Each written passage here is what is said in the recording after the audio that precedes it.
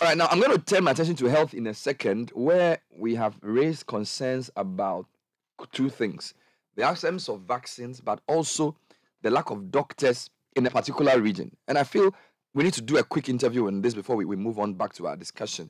So this morning, Beverly Landon reported that the Wa East District had only one doctor to cater for 90,000 residents. We thought that was very serious. So we've called Dr. Kingsley Pascal Mwim, who is the Wa West District Director. Now I'm confused. I thought this was Wa East. Let me just clarify. Dr. Pascal is the Wa West District Director of Health. Doc, welcome. Good morning. Good morning, and thank you, Bernard. So are you Wa West or Wa East District Director of Health, just to clarify? Yes, Wa East District. Wa East, fantastic. So there was a report yesterday that you had only one doctor left in the district. Is this correct? Yes, that's very true. Wow. For how long has this been the case? Okay, so Bernard, let me just give you a brief background of Wa East District for the benefits of those who do not have insight in the Wa East District. So the Wa East District is one of the 11 districts in the Upper West region. It has a total population of 93,561, and this is the third largest district in terms of population in the Upper West region, and also the second largest in terms of land mass size in the region. The district currently has 10 health centers and then 38 CHIPS compounds. We do not have a polyclinic. And so this is the only district within the region that cannot provide what we call emergency obstetric and newborn care, which has to do with surgical interventions when they need be. I am the only serving doctor in the district. I serve as the district director of health services and also do some clinical work in the district. The district was created over 14 years ago, but as of now, we do not have a hospital or polyclinic. And because of that, many of the doctors that get posted to the Wa East District, some of them come, and then when they see the nature of the district, they go and they come no more.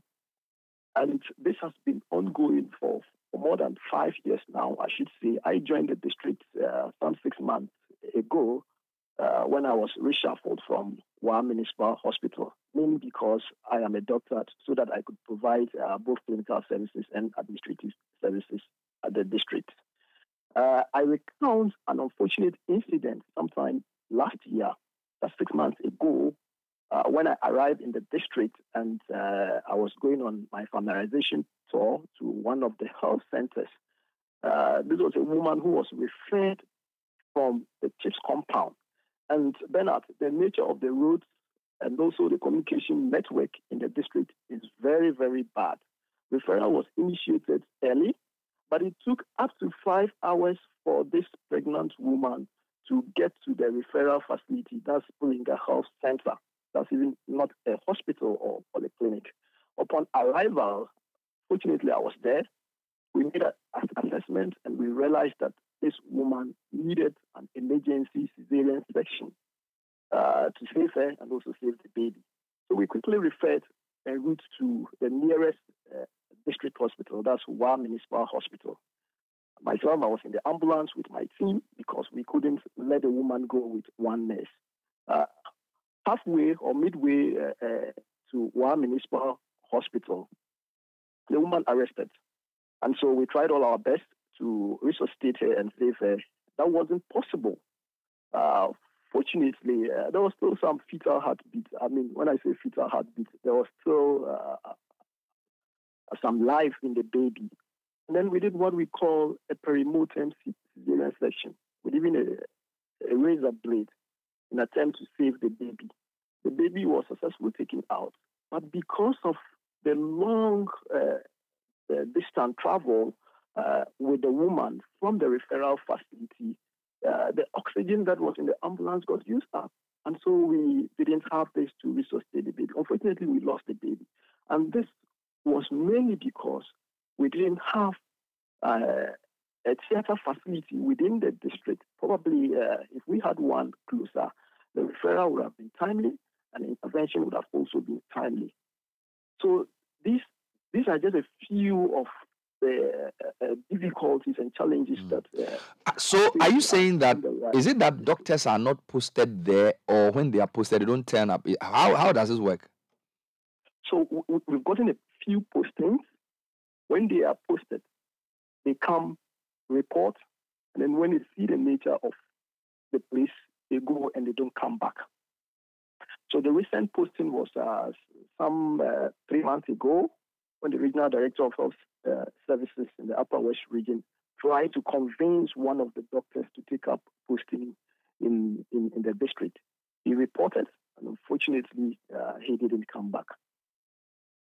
So, aren't there even like doctors from the area who you could lobby? I mean, because obviously the capital is Fonsi. Y East has prominent people who are educated. And there are other routes you can use to even lobby citizens from Y East to get their colleagues in, because I'm sure there are people from that area in medicine all over the world, right? So I don't know. I mean, is it such a lost cause? Well, Bernard, I wouldn't say it's such a lost cause because we've taken some moves. We have tried to sponsor a few of our staff to medical school, but these are long-term moves. When they will be done is a question that we are waiting to answer.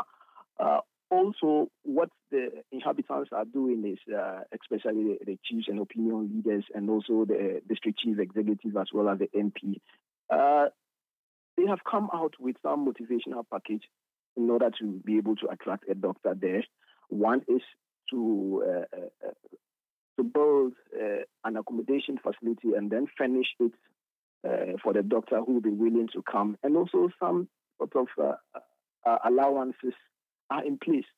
We have used this in attempt to sell out to doctors who have just completed their housemanship, but then we haven't received any favorable results yet.